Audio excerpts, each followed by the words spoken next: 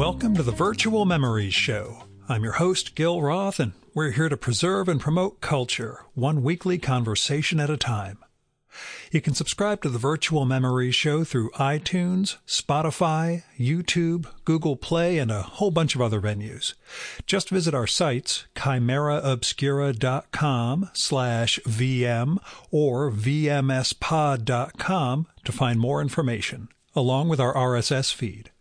Well, I should not be posting an episode right now, but I'm going to be away tomorrow, and I don't want to push this week's episode off too far. I shouldn't post this because I'm in the midst of some heavy grieving right now. We had to say goodbye to our greyhound, Bendico, yesterday after a broken leg on Sunday revealed osteosarcoma. Greyhounds are prone to that, and at nearly 11 years old, Benny's chances of surviving amputation and treatment and all that were low. Problem was, I had hit the road for a business event in Boston like an hour or two before he broke his leg. So my wife was coping with this all by herself. I took the train up, and if I had been driving, I probably would have turned around, driven home, and helped. But instead, I stayed overnight, gave my presentation at the trade show the next day, got the news. They finished diagnosing him in around the time I was finishing up my thing, and Amy and I decided that it was more important for Benny's suffering to end than for everyone to wait until I could get to the clinic from the train from Boston to Stamford, the drive, and all that stuff. So that's what they did. She texted me during my train ride, sent pictures while she was waiting with him. They gave her a lot of time to say goodbye. And then he was gone. I got home a couple hours later. I've been crying a lot since this first started on Sunday afternoon or evening.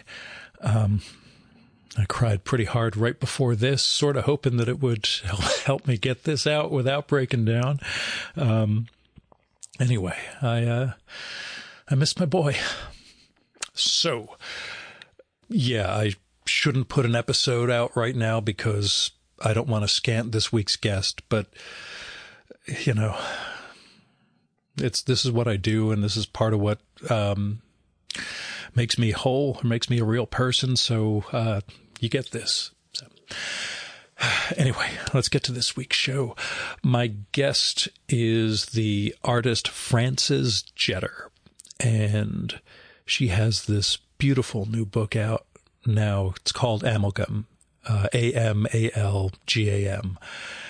Subtitle is An Immigrant, His Labor Union, and His American Family in Brooklyn. It's from Fantagraphics Underground.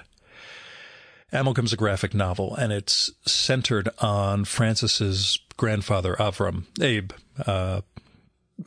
old country, who he emigrated from Poland to America, became a union advocate in the garment trade, built a family that he ruled over with an iron fist. Well, the book explores history and family and the labor movement and the history of Jews in Europe and out of Europe, and the images and symbols that carry through generations. There are some key ones in the book. Key being a unintended pun, because doors and doorless doorways are part of this, and what happens through the keyhole, what happens with the hinges. Frances's artwork is, in the book it's multimedia. It's primarily the linocut prints that Frances is famed for. She has done decades and decades of incredible work with lino cuts, largely as editorial illustration, which we'll talk about.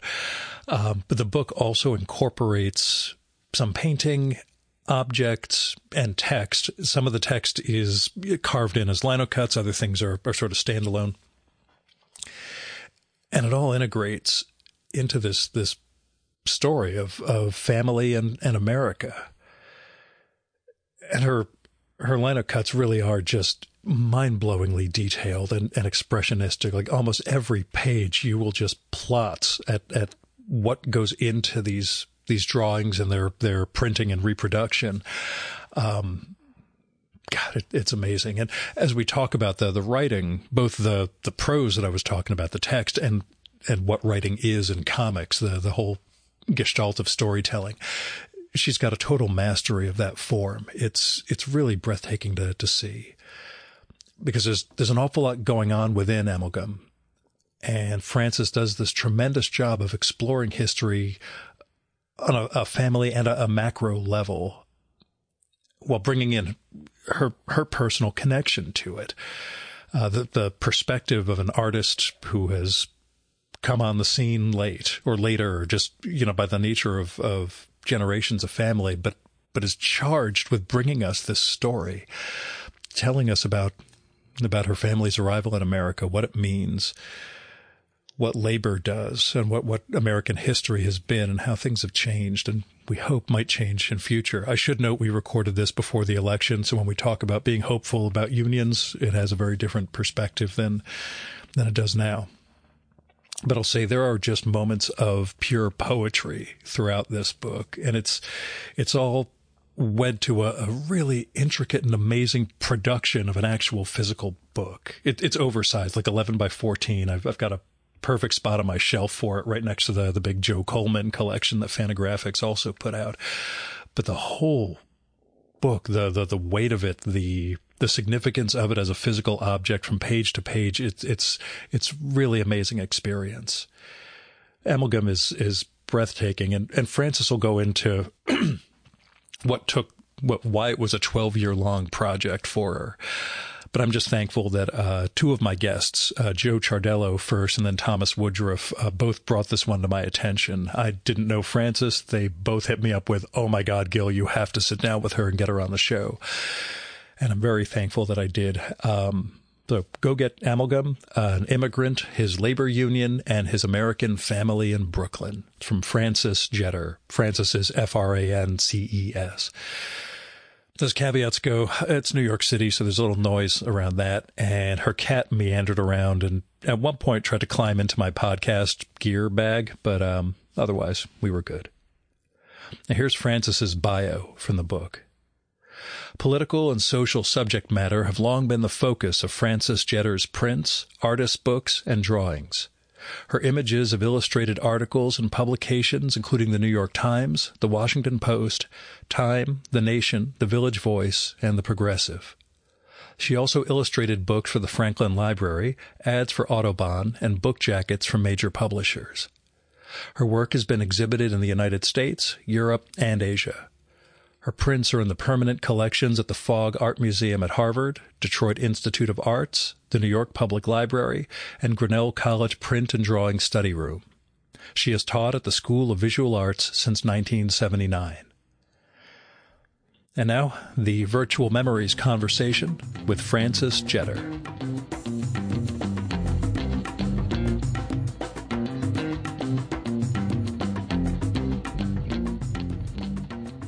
How did Amalgam start? Well, I'd done editorial illustration for years and then needed to get things changed up, like the scale of things and even the subject matter and the time, because everything was due overnight, or a lot of the things were due overnight then. And I loved staying up all night and doing it. And then suddenly I didn't love it so much anymore. And the input got worse. And there was a time, I guess it was mostly in the 80s, where there was a lot of freedom and editors left it alone and art directors had more say. And that was great. But things changed for me. I really wanted to get more of the personal mixed in with the political. And I started to do artist books, among other things, where they were larger. And then it got more focused on family and their time in history and the mixture of that. And I guess that's how I got started on that. And then it just kept getting larger and evolving. Yeah. And I really didn't expect it to go on for more than 12 years. Yeah. Because it felt finished at certain points, and then it was clear it wasn't. What was that like for you? Those instances of, and was it your first, I don't want to say narrative, but it's somewhat narrative of a book. There's a book called Cry Uncle, which was about torture in Guantanamo and Bagram and other sites, that also large images and a story that went with it based on Orwell. And I'm very influenced by Orwell anyway through the years. And at that point, these were artist books. I had no intention of getting anything into, being a regular book that would be out there. So that ended up changing with Amalgam. But beforehand, there's this dual situation that I have with always loving newsprint and not caring if it was garbage the next day and having it out there. And that was my passion. But I also love beautiful handmade Japanese paper. This book was printed on Canadian handmade paper, and they made wonderful paper. But I guess I was always closest to the Japanese paper with the translucence and the different kind of very subtle imprint on the paper from how it's made. So having things full size and as prints mattered a great deal to me. It matters in some way now, and having the things in collections and preserved.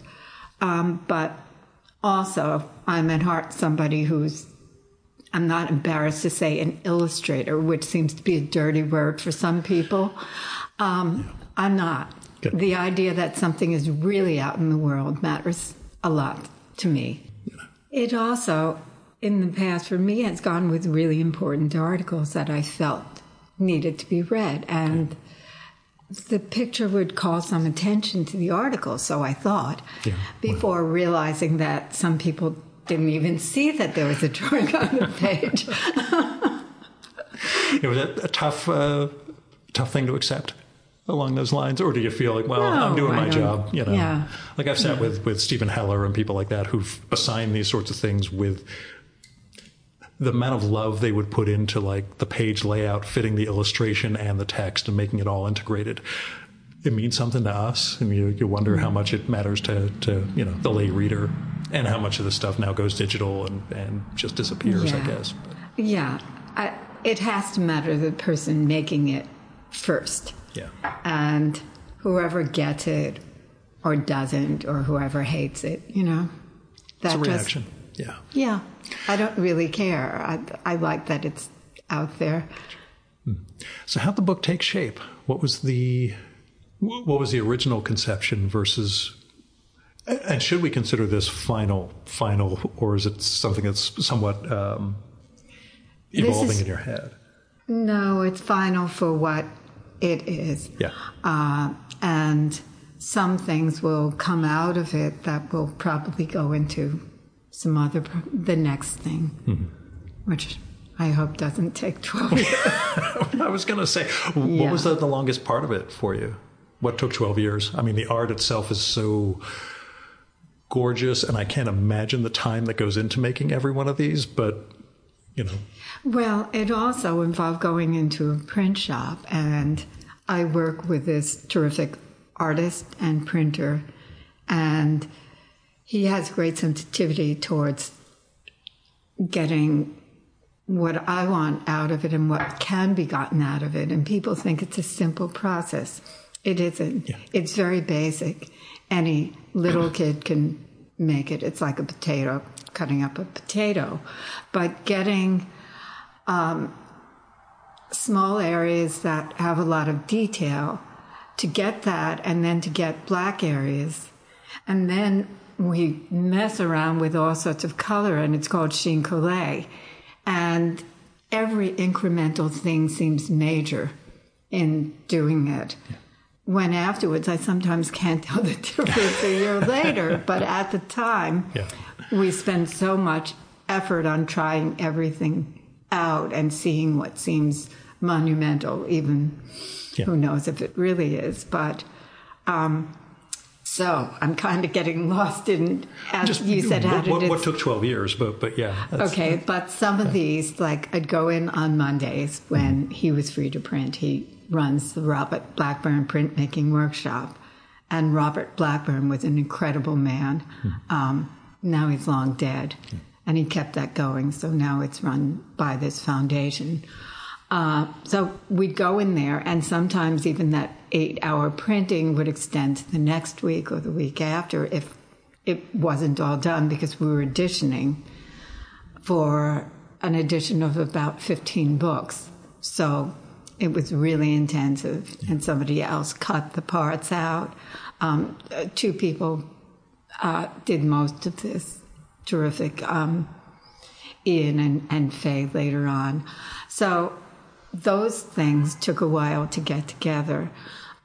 Some of the cutting could take 3 weeks, because unlike the old deadlines, I just would stop when I couldn't do what I wanted, and sometimes they were patched if a face didn't really feel like the person who, had known, family member for so many years, and you want to get the feeling of the life of the person in, even if that person was a child in the particular depiction. So that lasted a while.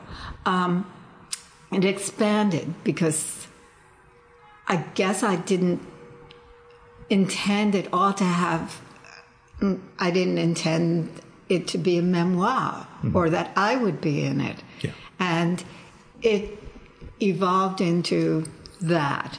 And that changed it around also, because it became something about influences and memory more than it had been. Yeah. Then there was a fellowship I had at the library, the Cullman Center, and they were all writers. I was the only visual person there. And that opened up all sorts of things, with a historian questioning some of what I thought about the first page and what had happened in Russian history and in Poland, where Russia had taken over Poland. So then that led to going to the maps division and seeing actual maps there, and going to the Jurat, where I found out more about some of the history of Jews in Poland, and then passing a case with Andrew Carnegie, who had given so much to libraries, and it was celebrating him. And I was reading a book about the Homestead Massacre, and that he allowed Frick to do whatever he wanted. Carnegie was in Europe at the time, and this whole terrific story, and that led to a section that I called Meetings in Hell, with history of open doors and closed doors, and all these terrible things in labor history, because Carnegie wanted to meet with Frick after they hadn't spoken in many years, and Frick replied to his note, we'll meet. I'll meet you in hell, where we're both going. But Carnegie regretted the deaths and what happened, and he said the man who dies rich dies disgraced. So that was one of those stories. Sure. How much of this, not just the historical episodes like that, but how much of the themes started to become clear to you only in process? How much did you know going in that this is what's under what I'm writing about, versus things that started emerging, like the open and closed doors, like Triangle and your own the family's house, and the way these things start to echo each other? Some of it was clear to me, but a lot of it wasn't. And then in some of the summation, like the piece on the back of the book that the people at Fantagraphics put together at the end, mostly Gary Groth wrote this. And the idea of memory and the ghosts from the past and all of that had not occurred to me. And after reading that, it suddenly became clear that that's what I was doing. Yeah. It is funny how we don't see it when we're too inside the work, that it can be, this is the observer is necessary. The audience needs to bring something to it too. Yes.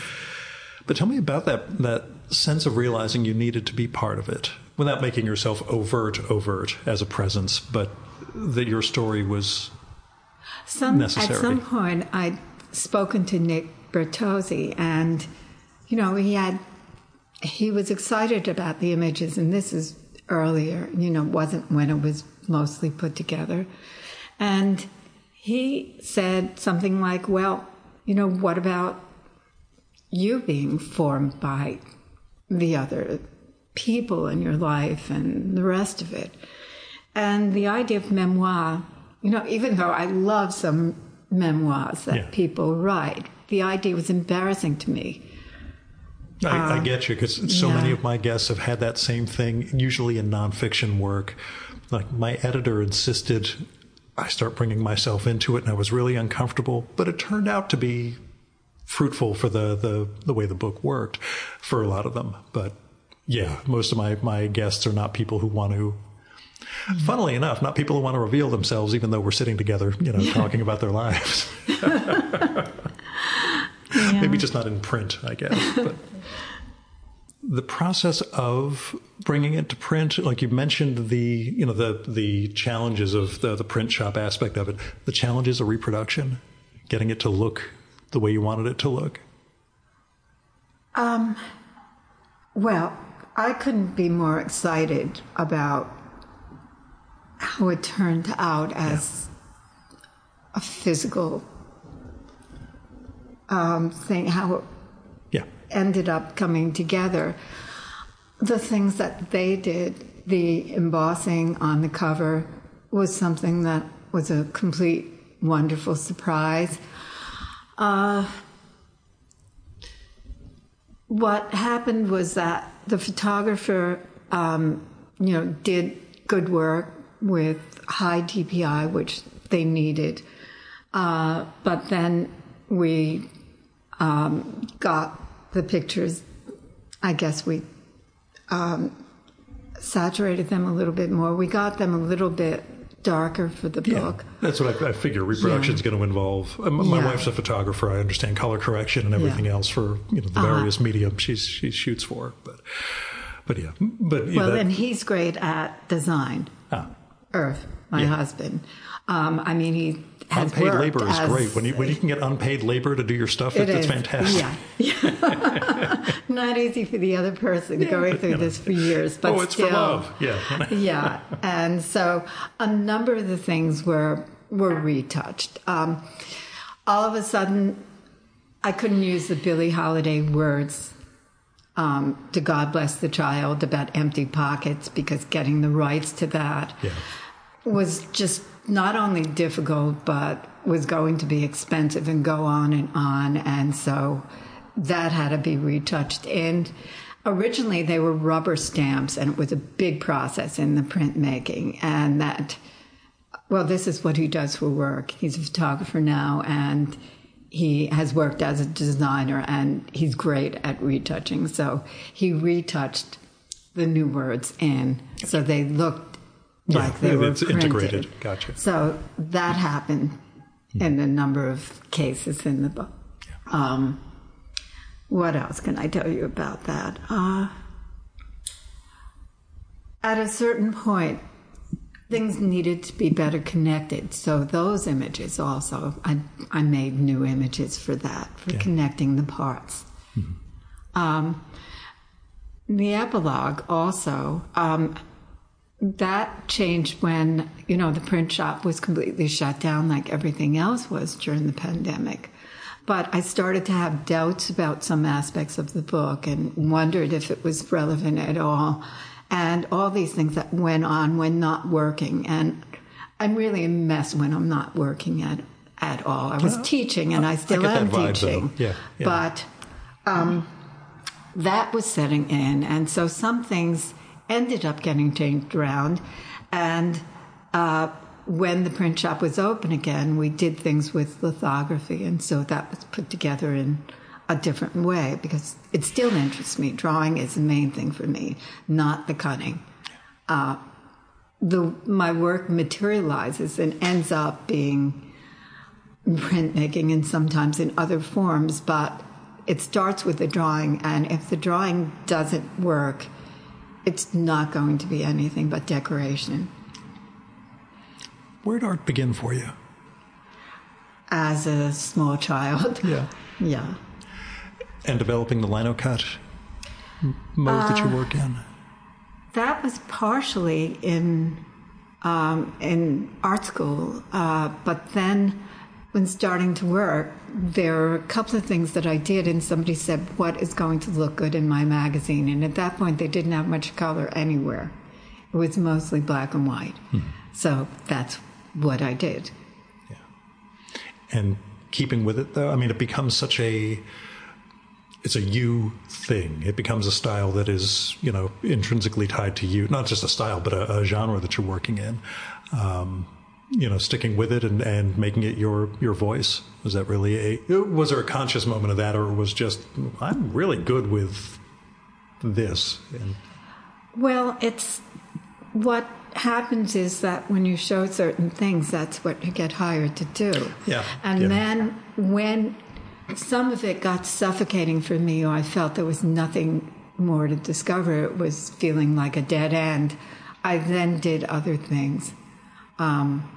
Like I took a course in etching, and I took courses in metal sculpture because the school had a foundry, so I could take classes for free, and I ended up spending a couple of days a week there, because that's how involved I got with that. The process was so exciting. They're heating up metal at 2,000 degrees and pouring it right there. And you see what you buried at styrofoam, which I used to think was terrible material, and I grew to love it anyway. Yeah. You see that emerge. You dig that up. A few hours later, there was something so absolutely thrilling about it. So these different things made it somehow coming back to my main material. I felt refreshed about it and excited again. Yeah. Because the illustration end has always been for me, not for them.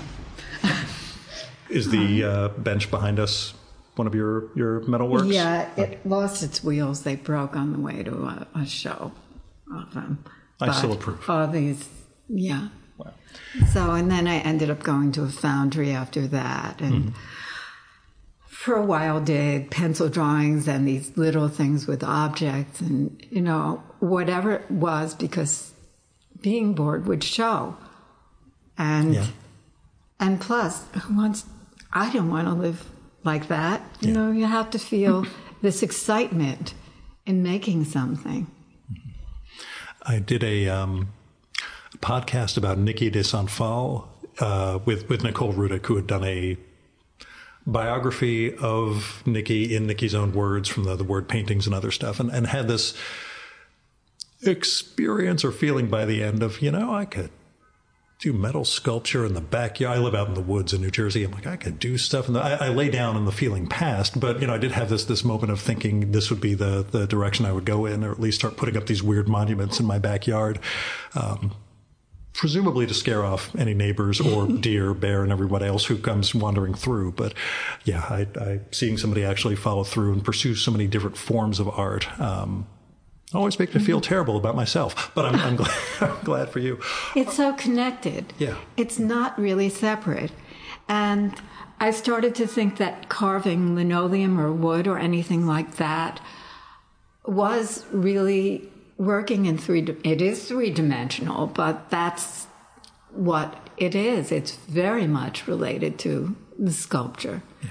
Of course, when there are these actively three-dimensional things, everything needed to be simplified and changed around. It wasn't working to try to translate it. Sure. But they're so related that, it comes together. Are there other forms you're interested in? Or that you haven't tried yet? There are plenty I haven't tried yet. That you'd like to. Is there outside of writing opera or something like that occasionally crops up in people's lives? Well, I got more and more interested in the writing, and I forgot to mention that before, that I rewrote it many, many times. Mm-hmm. And just to make it one part relate to the other, and I was concerned about it being, working enough, but also not saying exactly what the images do. So I think it's kind of a difficult balance when there are words and images together, but it grew more interesting to me to work that way. In terms of not the ones that are text on the one page and facing image, but the ones with the text integrated? No, all or of just it. Throughout? Okay. Yeah. Because the writing works for me, but I did wonder about the challenges of the integrated text pages where it's of a piece with the illustration that, you have to be very confident or retouch everything afterwards to fix things. But I didn't. I went with that. And actually, once it's incorporated into the image, I think it was kind of easier than writing it where it's more or less on its own floating on a different page. Yeah. Yeah. Yeah, because those work for me in reading it. They felt integral. They felt like they were, the page itself was a piece of art, not just an image, but that whole integration worked, fantastically. Mm-hmm. So don't sell yourself short on the writing stuff is what mm-hmm. I'm saying. The writing in this and the selection of how you integrate and how you manage to run the whole book together really works. Mm-hmm. To that extent, what's your history in graphic storytelling? Not the illustration side, but, what you've taught at SVA, what your comics background is. How do you learn to tell a story graphically? Reading is such an important part of it. Yeah. And trying to get to the essence of the story. I think about it more and more about mystery being left in as part of it and not just totally giving it away. And not to have everybody in the world understand it, but it has to communicate or it's not going to work. There's an audience somewhere, even if it's not everybody, and I don't want it to be everybody. It's whoever is going to respond to it the way it is. Mm-hmm. That's the audience. And I tell the students that, and I really object to the word commercial art, and that's another thing they hear continually. Yeah. Because why is this more commercial than art in a gallery? Mm-hmm. I don't get it. If you do it for yourself, and if it works somehow, how is the word commercial that even people who do it attach to it? It's so offensive to me. Yeah. So tell me about teaching. You've been at SVA since the late 70s? Yeah, since 1979. Okay. What did you learn in teaching, and how have students changed over 45 years? Okay, I have to hold my temper when they're on their phones during critique. I'll say that one of the people who connected us, Tom Woodruff, I think he mentioned it on mic, that yes, students were more sensitive of late to, the critique mindset, that he had to learn to adjust. But I'm pretty sure he said that on mic. At a minimum, I know he has said that in public before. So, but otherwise, tell me about teaching. Well, there's such a mixture of students. Some who really want to have a good time in New York, and others who are so dedicated and devoted that they even have homework parties with their friends, and that is delightful. and seeing them make their work and go on with it, that's a thrill. Yeah, and getting attached, and then they're gone and off, and I'm hoping to hear from them. Sometimes you do many years later. Yeah. So that's the great part of it. That sense of legacy, and I've only inspired one or two people to launch their own shows in relation to this, but it does feel one of them stuck with it for about 200 episodes, so I feel pretty good. Wow. Yeah. I was, that's impressive. I'm always happy, but yeah, that sense of, I guess, how you stay on top of graphic storytelling trends, like how you keep from getting too codified or too fixed on a certain way of looking at storytelling. I wonder from a teaching side and what students are bringing in terms of how they understand. Well, there's really a love of manga and the anime type of faces that pop up. I find it tiresome unless they make them their own, and some people do, but often they don't. And it's hard to get away from there. And I've heard students say, this is the beginning of the semester still, that, it looks great, because I'm always going to ask their opinion these days. And what does it matter if nobody understands it or it doesn't relate to the story anymore? And just hope with some time that is going to they'll learn other influences or bring in. Learn that it does matter. What it really comes down to is, even years ago, very few people ended up going into doing this. And some students do related work and are happy with it, and good. That's what they want to do. But I hope that going to any school, going to this school in particular, will give them a feeling about reading and about other things that will contribute to their lives. It's not like they have to go out and be illustrators. The unfortunate thing, and it's getting worse, is that people have to promote themselves and get their work out in ways that they hadn't some years ago. But the people who end up doing it, I think the amount of students who, the number has probably not changed an awful lot. But you see such great talent sometimes, and they just don't get their work out there, because that's a whole different thing to deal with. Yeah, the social media push, the need to keep ranking up followers and likes, I can imagine that's not a one-to-one substitute for actual quality work getting to the right people. Which I encounter with this show all the time also. That's why I do that newsletter instead of just pushing social media stuff, because I figured there's 1,000 people or so who actually read what I write twice a week now. I pretend they do. But, they at least see a new episode is out. They follow some of the people I end up talking about on the show. But it's more personal.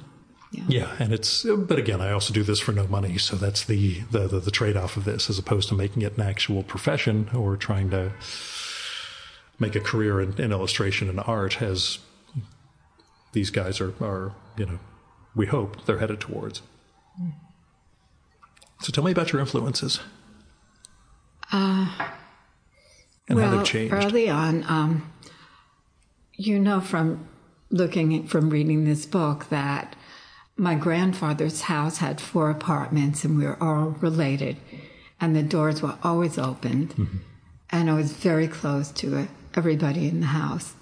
My older cousins were really influential to me. The oldest cousin, Len, was an architecture student at Pratt and then an architect. And when I was about 10, he bought me this book, The Golden Encyclopedia of Art, that I have on the shelf over there. And way in the back there was a Calvitz picture, Seeds for Sowing Must Not Be Milled, and there was a George Grosz image, and they were very small in the back of the book. And And those were things that I gravitated towards. An aunt brought back slides from the Louvre, and she gave me those slides, and there was a picture of a clubfoot boy from Giuseppe di Ribera, and that was something that also was so moving. So Mad Magazine, definitely. And the older cousins read Mad Magazine, and it was in a room where we all gathered in my grandfather's little bungalow where he put millions of us, Yeah. So having their older Mad Magazines, and then eventually I got some of my own, but that was really a big Gotcha. influence. Yeah.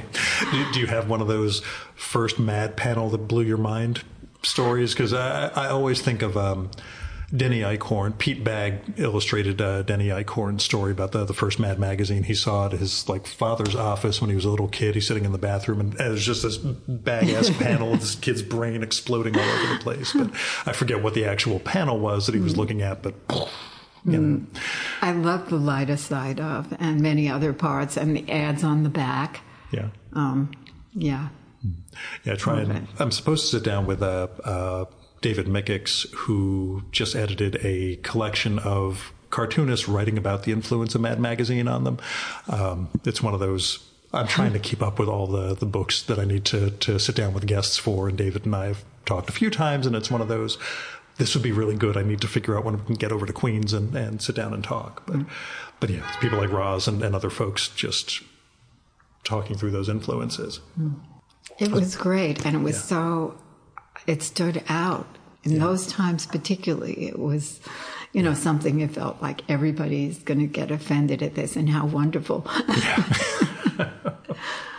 But you didn't make a differentiation with the high art and the Mad Magazine stuff? You didn't have any of those preconceptions or anything that, oh, no, this isn't real art. This is, for fun. I would not think that. But I don't know that it ever occurred to me that people actually did this and did this for their work. Mm-hmm. No. And then you discovered this is going to be your life. So tell me about that, the career aspect of making art. I mean, you mentioned doing the illustration back in college, doing the lino cuts, but at what point did this become this is actually what I want to do with my life? Well, I had some confusion about that because I'd wanted to be a photographer for a while. Yeah. And even had a job going into prisons and mostly mental hospitals as a photographer, as a work-study thing. And then, I realized I'm quite a shy person, and it wasn't really going to work out too well, I thought, as a photojournalist. And it wasn't where I discounted that completely, but it didn't, I got a job doing mechanicals at that time at Esquire in their promotion art department. It just happened when I got out of school, and I got fired. For spilling ink and smearing it. I started in trade magazines in 1995, at which point Quark and InDesign already, or whatever the other page one was, they already existed. And I'm pretty sure that if I had come up during the era of mechanicals and paste ups, I would have no career whatsoever. The magazines would look like they were made by a serial killer. Things would have been terrible, but luckily things had gone digital by the time I arrived. But yes, it didn't work for you doing the mechanicals? Well, it worked for a while until I got fired. And then when I went out to show my portfolio, I started to get illustration work, which had never occurred to me. And I did book jackets. I loved doing the book jackets because the person who I did most of the work for was so open-minded and so just terrific. So that was very exciting, and combining type with images. And just being the designer, you could hire yourself in whatever way you wanted to express the contents. They were mostly young adult books for libraries.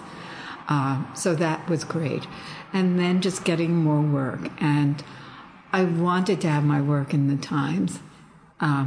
So that was another thing that I worked towards. And that was a perfect fit, actually, because I guess there was always some background of interest in politics, and that came together in this book and in some other things, but that was perfect. So I worked for the book review and for the op-ed page primarily, and that went on for years with other magazines and newspapers. Yeah, tell me about the political upbringing. I mean, in the book, the Union history of your family underlays everything, but how aware were you of that growing up? Or when did you become politically aware? I wasn't that aware of it. I mean, my grandfather and my grandmother would go on conventions for the Union. He chose to be an unpaid union worker. He did not want to be paid. He was a volunteer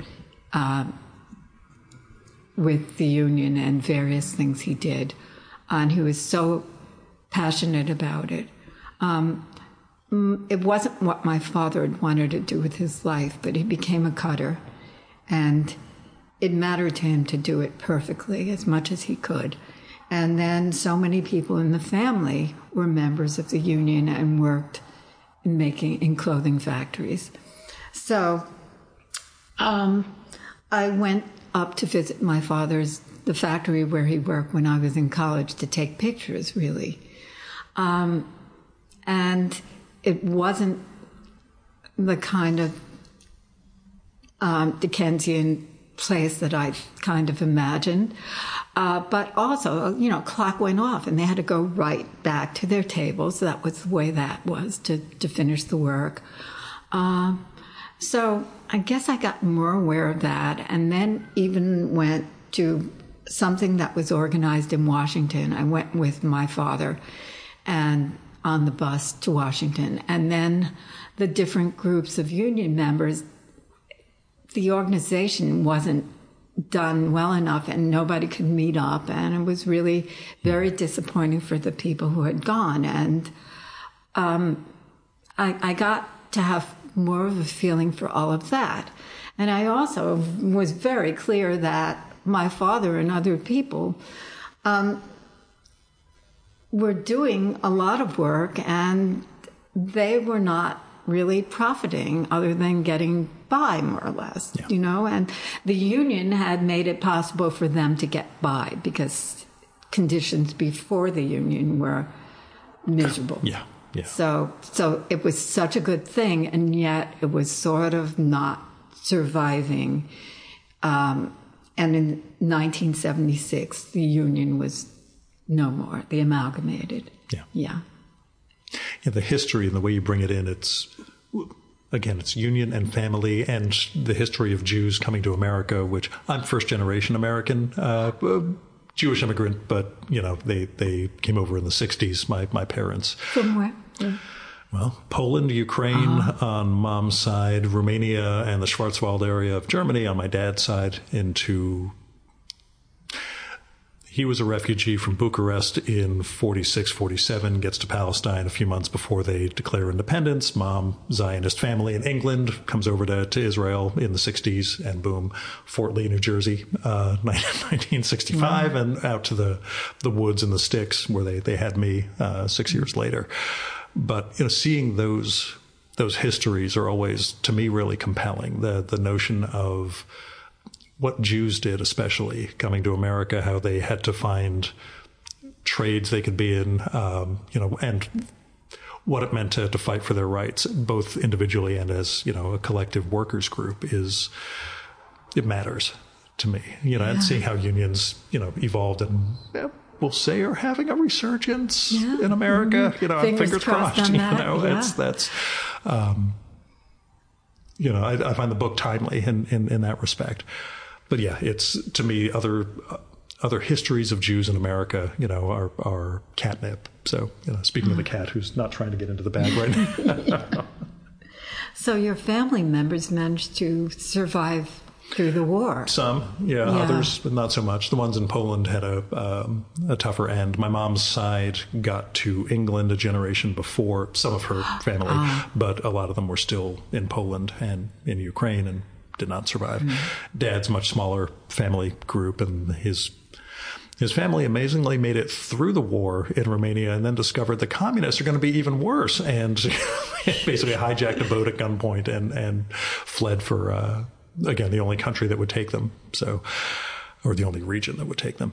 And then they ended up here.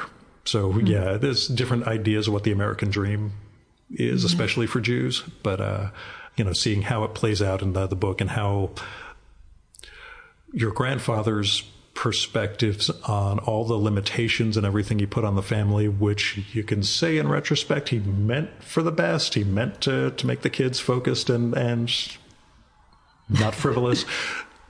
It's difficult. It's difficult to imagine what those upbringings were like as each generation goes by. That's me prattling on at length. This is more about you. So, do you have other narrative work that you're considering at this point? You mentioned another artist edition earlier. But. Well, there were other editions before this one, and this one, I don't know how long it's going to take to get it made.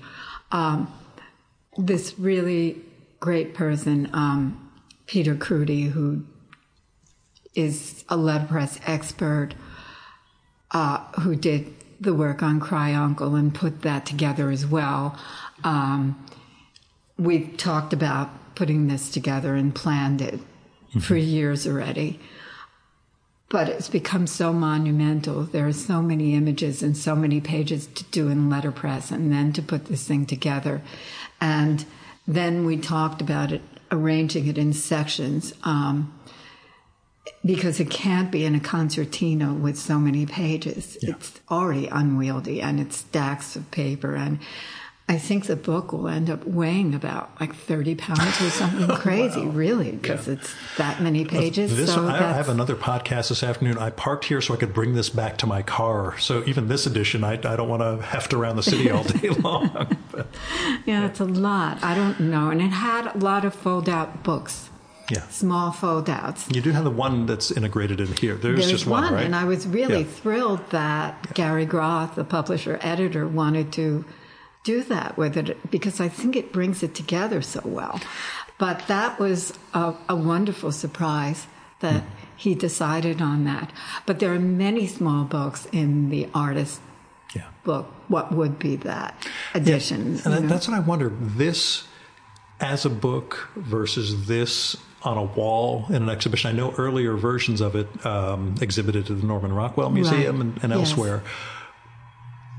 How much of it is conceived as a book versus, what it means to see this on a wall or to see the individual pages as objects? I didn't ever intend for the individual pages to be on a wall. I didn't think about it, although it was really a great experience to see them up there, and then to even have that kind of animated film they did with the little books moving. So that was great. But it did matter to me to have the little fold-outs, and then it had to be rethought for this book. What would work for this instead of that, and not have it be a gap? Like there's an image with a pocket, the history of the Union forming before 1914, when people worked 70 to 80 hours a week, and then went on strike for a couple of months, and then the Union was existing. But it was a fold-out book of little images that folded into the pocket. And that's something we still have to deal with when doing the artist books, because it's a little bulky and get it to stay put. So all these... Well, I wonder how it lies flat, basically, if every page is swelling with insets. So that's something that we're going to have to deal with in the future, and putting that together. I'm looking forward to seeing it. So, I don't know if I'll be able to heft 30-pound book back from whatever place we meet. It's going to be big, and then the box or whatever door thing, it's going to be on the cover of it. Will have to be figured out, but that's in the future. It really mattered to me more to get this book in shape and get it out, and so it's not that the actual pages in the artist book don't matter. They do, but it's a separate thing. It'll be its own production and project. The thing that I'm working on now that I've gotten together in some form is too rough to even talk about, because I tried to talk about it once and it seemed so utterly ridiculous that... That's like me and my feelings. Well, go on. That's okay. Don't jinx anything. But I think I'm not going to, mention it until it sort of gets some kind of shape. Where, just say, I have an idea that I'm working on, and I'll... Yeah, and I did start a couple of blocks, and I went into the print shop with the beginnings of it. Have you ever looked back have you ever considered trying to get back into illustration? I mean, commercial work like that, or is it really totally in the past for you? No. It's in the past. Maybe somebody will have some idea for a one-off thing. Like I just did something for World War III. Oh. I guess it was some months ago. But that's a separate thing. That's Peter. I'm interested in stories and in series and in text with it that I write. Mm-hmm. So that's, for the foreseeable future, that's what I want to do. Yeah. Looking forward to it. What are you reading? Well, I'm reading a book called Who Owns This Sentence about copyright. It's fascinating. And the two authors are basically saying that corporations now own the rights to so much of our culture. And they make a very good case for how wrong this is, because other than a number of years that protect the maker, for something to go on under copyright for 75 or 100 years, and to then have vast amounts of money that has to be paid to refer to it without being sued, and no one can say you can't be sued for such and such, even if it's relatively small. It then goes defending your rights and all of that get nearly impossible against big corporations. The book is really interesting in the history of it and how this occurred from a few hundred years ago. So I haven't finished that yet. Yeah, well, we blame Disney for a lot of it, just trying to keep Mickey Mouse under control. Yeah, they're part of it. I had this with Stephen Shepard a few weeks ago, or last month. We recorded one about his biography of J.D. Salinger, and apparently, and this may come up in your book, Salinger's letters were in a university. A biographer referred to them, used them, for material in a biography, and he sued for the right to control his own letters, which again had been sent off to a university collection at that point, and won. And the guy had to take out every reference to each of these letters, and the Supreme Court wouldn't take up the case. So currently, law of the land from the 80s onwards is the author can give permission or deny permission to quote from their letters, even if it's decades and decades old. Yeah, it's really unfortunate, because what they point out in this book is that a culture of a place shouldn't be owned to that kind of degree, where everything is based on what came previously. Then it's a fascinating book. Yeah. In the music that I use for the intro, if you ever listen to the podcast, I have listened. It's Hal Mayforth, another illustrator and artist, lives up in Massachusetts and also makes music. And previously, I had been using commercial music by a past guest who gave me permission to use it, and YouTube just started striking my episode saying you're using unauthorized audio. You can't do this. And I asked Hal, can I just use like a 10-second clip here? Oh, yeah, Gil, no problem. And he's not a big recording artist, so there was no label to worry about or any weird AI identifying me as a thief. But yeah, we're in this weird age where we're, caught by copyright, I guess. Yeah.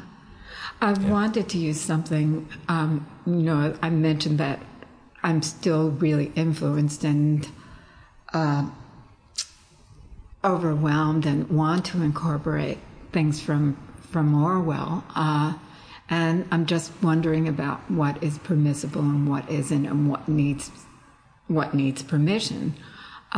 Because some things are clear you can use for an artist book. Yeah. It's not going What's to fair use versus matter. Yeah. But fair use is iffy as well. So that I don't know. Sometimes you take a chance and other times not. Tell me about your, as an Orwell geek, tell me about your Orwell background. What's your... Well, from childhood, 1984, but then afterwards, why I write and the essays in that about language. Yeah.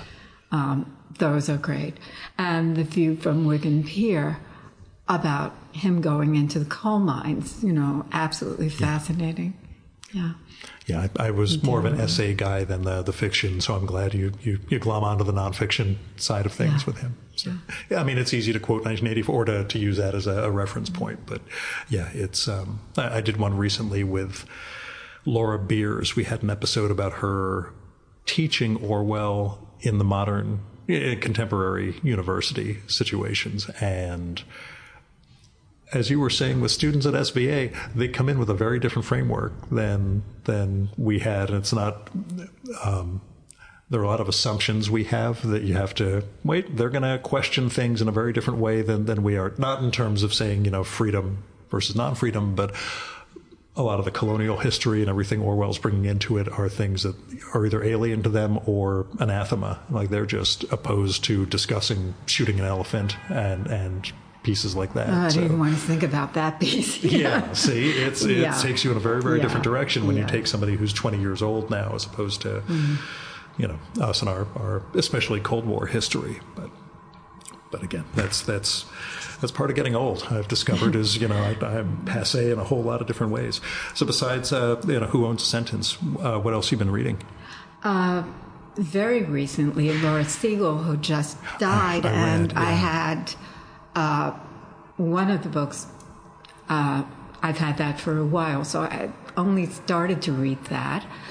And I got one of the children's books just because it seemed so irresistible, and it really is. The Mitzi stories are really funny and charming. And I'm reading a book more about labor these days by Stephen Greenhouse, which is fascinating. I haven't finished that yet. What I read recently, a graphic novel, Voices in the Dark. Is it Uli Lust? Yeah. Mm-hmm. I'm glad I remember. I know where it is on my shelf. I haven't read it yet, but I've met Uli a few times. She's wonderful. So, and read the big one that Fanta did. Today is the last day of the rest of your life, or something. I have seen parts of that, but I was at the Small Press Expo when that was launched and won the big award, and it was one of those brick of a graphic novel, and I was like, I am grabbing this one, and I'll spend my time reading that when I get home. But yeah, she's something. But actually, something I wonder about. You mentioned the students you've worked with over the years and your own influences. Have you seen your influence in other artists? Not in a plagiaristic way or anything, but just artists you've seen. Oh, they have picked up on. No, I don't notice that, and I don't know that I would be particularly pleased with that anyway. I have an Ed Sorel story that I'll tell you off mic about that sort of thing. But yeah, it's just I don't know if people want them to be themselves, and sometimes it's not at all what I'm thinking, because even looking back at some students where maybe I didn't think their drawing was what it could be, or they should spend more on that, and then they are very successful in something that I hadn't imagined. Or when the drawing's so exceptional and I'm not really understanding what they want to say with it. And, it's been very instructive because I hope to stay away from that kind of criticism now, or even implication that it's something that I don't love, because it has nothing to do with what they are making. Yeah. As far as children's books, there are some that are so absolutely great and brilliant, and I have friends who do the most beautiful ones. But I can be a little dismayed sometimes if somebody's going into a children's book thing and making sweet work when they don't have to make it like that. Yeah.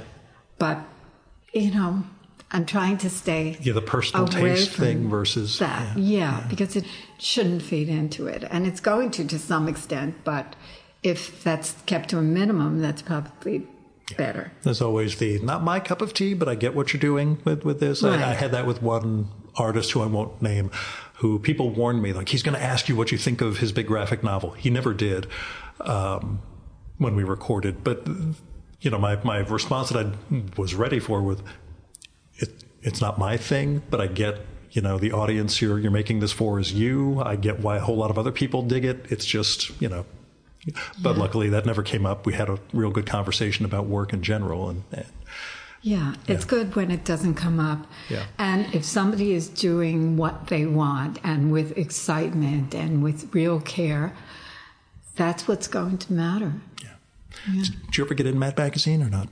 Did I get in Mad? Yeah. No, and I didn't try. Okay, I wondered if that was ever a career aspiration. I was so involved with having things in the Times and the Nation and the Progressive and the Washington Post. The serious and places, but well, still.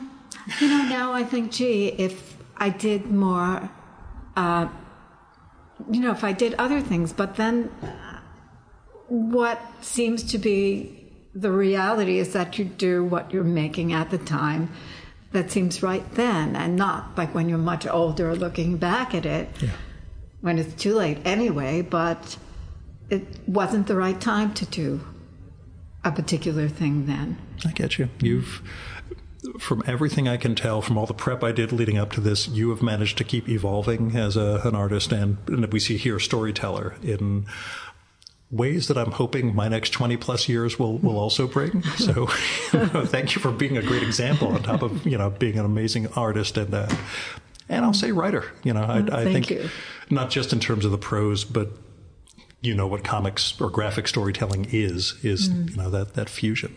So. Thank you. What puzzles me still is that there is such a division between what people call comics and books that don't fit in exactly into that. Yeah. And I don't understand why they're, I do understand that people who've collected comics for years feel that way. But it sort of puzzles me to have been asked several times about that when I just think, okay, so you make pictures and images and you do it in the way that makes sense for you. Why does it have to be in a particular format? Sure. So I'm kind of getting both, but I still think that I don't understand it. I think part of it was marketing. We have to say what department this goes into in the bookstore, and there's always the territorial vibe. Oh, no, that's not comics. This is a graphic novel. That the people had to start trying to set things off a bit. It reminds me of one of the people who connected us, Thomas Woodruff. I try and explain what that book of his is. It's not exactly comics. It's, as he put it, an opera that's been translated into graphic form, which is as close as any other description. And I love a world where those things exist, where there isn't an easy category to drop stuff into, but we can say, it's comics. It's got this broader... it's such a beautiful book. And the great thing is that, at Fantagraphics, he doesn't limit it. Yeah. It's not. He's open to different ways of making pictures and putting them together in a book, which is just unusual and a great thing. I've known Gary for many years. I was mistaken for Gary for years back in the Comics Journal in the 90s because people thought Gil Roth was a pseudonym for Gary because I was writing relatively mean-spirited capsule reviews of some comics. But yes, we got to meet in person and determined that we were not the same person, so it worked pretty well. But the idea that there's a publisher out here and that printing technology has gotten to the point at which this can exist in I'll say affordable format that's one of the biggest changes for me in the last 10 or 20 years is seeing books that you couldn't have made this in the 80s or 90s.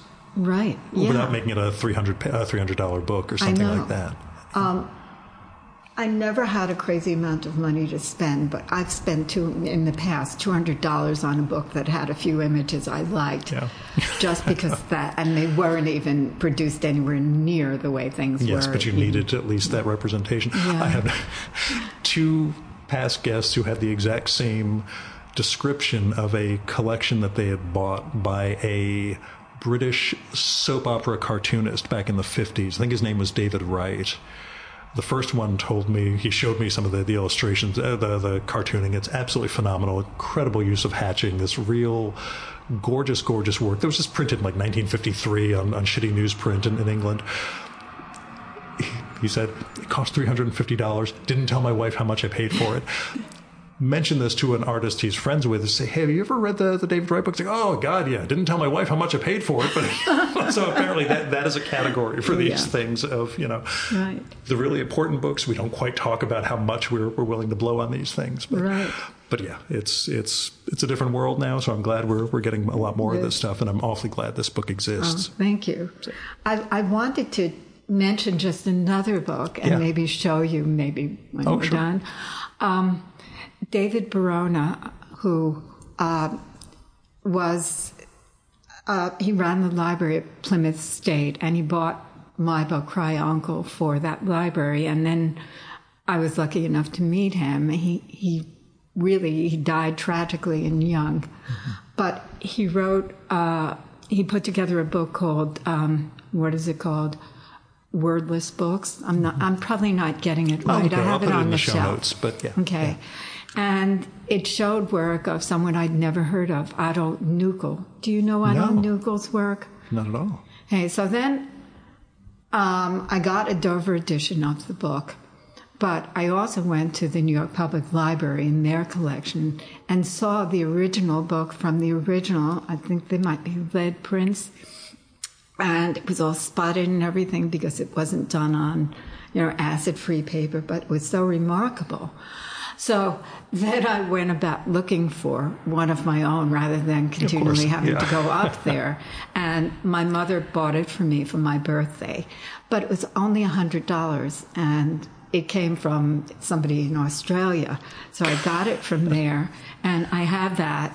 And you can't compare, Dover's great for printing these things up, but the beauty of this book and the original prints, and it's funny to me that first editions of that book, Destiny, cost a lot more than this book with, pulled prints. Yeah. But it's really a wonderful thing. I always like knowing the things we would grab in case there was a fire in the house. There's I have a little stack of things that I know are irreplaceable. Everything else you can deal with, but there's a few things like one of Barbara Nessum's sketchbook facsimiles. I'm like, well, that's clearly on the path to grab and head out of the house with, but good. But we'll take a look at it. In the meantime, Frances, thanks so much for coming on the show, and thanks for spending 12 years plus on this book, because it was a marvel. I'm glad that I have guests who say, Gil, this is exactly the book you need to read and the person you need to talk to. So thank you. Thank you, Gil.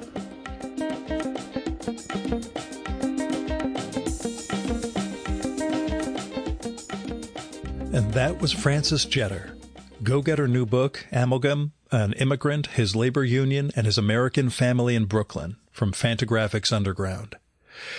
It's a phenomenal piece of storytelling. Like I said in the episode, in ways it's kind of reminiscent of Thomas Woodruff's Frances Rothbard book from a couple of years ago, just in terms of blurring a lot of comics barriers and becoming something else entirely. So I hope you give it a read. Now, Frances's site, fjetter.net, which is FJETTER.net, that's got a ton of her work to ogle over. She's been around a long time. I mentioned she's been teaching at SVA since 1979. She has had a long career, and her site includes prints, drawings, book jackets, illustrations, a lot of illustrations, artist books, sculptures, and more, along with a more comprehensive bio and CV. She really has an amazing body of work, and I'm going to say I sort of plotzed when she showed me some of the work in her studio when I came to visit, including some of those artist books, these huge oversized editions, limited, very, very limited, like 10 or 15 of them. And how she talks about that Japanese handmade paper at the beginning of the episode. I got to see what some of that stuff looks like. And it's, wow, she has devoted her life to her art. And I'm awfully thankful I got to sit down with her for a conversation. Now, you can support the Virtual Memories Show by telling other people about it. Let them know this show comes out every week with really fascinating conversations with interesting, creative people. You can also help out the show by telling me what you like and don't like about it, or who you'd like to hear me record with, or what movie or TV show or book or piece of music or theater or art exhibition or whatever you think I should check out and turn listeners on to. And you can do that by sending me an email, DM if we're connected on Instagram or Blue Sky, by postcard or letter. I do an email newsletter twice a week, and I have my mailing address at the bottom of that. That's buttondown.email/VMSpod. If you don't get that already, sign up.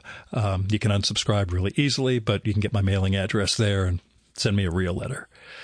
You can also use Google Voice, and that's 973-869-9659. Call that, goes directly to voicemail, so you don't have to worry about getting stuck in an awkward conversation with me. And messages can be up to 3 minutes long, so it'll cut you off after that. Just call back and leave another message if you get cut off. And tell me if it would be cool to include whatever you have to say with our listeners, because you might have something interesting, but I'd never run something like that without the speaker's permission, you know? Now, if you got money to spare, don't give it to me. Give it to other people. Give it to institutions in need. Find people you can help. You can use those crowdfunding platforms like GoFundMe, Patreon, Kickstarter, Indiegogo, all those things. You'll find people who need help making rent or medical bills or car payment or veterinary bills or, getting an artistic project going, whatever it is. They might be in a position where a couple of dollars from you can make a real difference in their lives. With institutions, I give to my local food bank and World Central Kitchen every month. I make other charitable contributions and election contributions because that's part of my job as a lobbyist. But you can find different charities and different foundations out there that, again, could use your money to try to help build a better world. So give, man. Our music for this episode is Fella by Hal Mayforth, used with permission from the artist. You should visit my archives to check out my episode with Hal from the summer of 2018 and learn more about his art and painting. And you can listen to his music at soundcloud.com/Mayforth. And that's MAY4TH. And that's it for this week's episode of the Virtual Memories Show. Thanks so much for listening. We'll be back next week with another great conversation. You can subscribe to the Virtual Memories Show and download past episodes at the iTunes Store. You can also find all our episodes and get on our email list at either of our websites, vmspod.com or chimeraobscura.com/VM. You can also follow the Virtual Memories Show on Twitter and Instagram at vmspod, at virtualmemoriespodcast.tumblr.com, and on YouTube, Spotify, and TuneIn.com by searching for Virtual Memories Show. And if you like this podcast, please tell your pals, talk it up on social media, and go to iTunes, look up the Virtual Memories Show, and leave a rating and maybe a review for us. It all goes to helping us build a bigger audience. You've been listening to the Virtual Memories Show. I'm your host, Gil Roth. Keep reading, keep making art, and keep the conversation going.